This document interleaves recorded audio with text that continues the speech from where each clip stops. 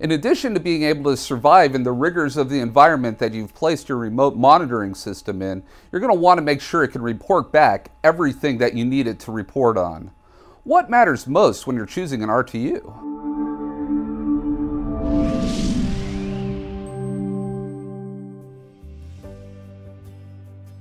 Hi, I'm Jesse, and today I wanted to look at a few considerations that you're going to need to take into mind as you're choosing a perfect fit RTU for your remote site monitoring. The first item that I wanted to take a look at today is the form factor of the device that you're looking at. So the first thing that you're going to want to consider is the form factor of the device and how it's going to be installed at the site that you're looking to monitor.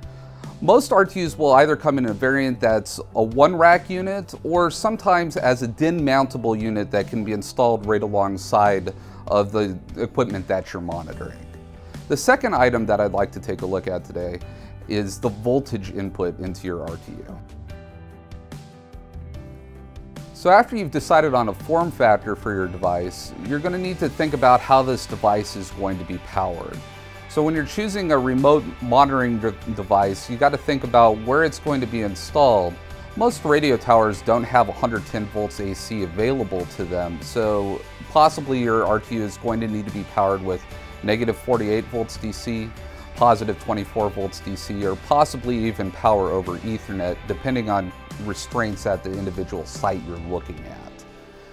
The next item I'd like to take a look at is the logical inputs into your RTU. So your RTU's inputs are really getting to the heart of what you're monitoring, whether it be discrete contact closures, continuous range VDC, current monitoring, a variety of sensors, or possibly other devices over a serial connection. The inputs that your RTU is equipped with are really going to determine its flexibility in your unique scenario. The last thing I wanted to take a look at today was protocol mediation and how that can be factored into your RTU as well. So the devices that you're looking to monitor will be talking to each other with a variety of different protocols, be it DCP, DNP3, SNMP, Modbus, or even ASCII. The perfect RTU for your site is going to depend on its ability to mediate those protocols back to your central monitoring station.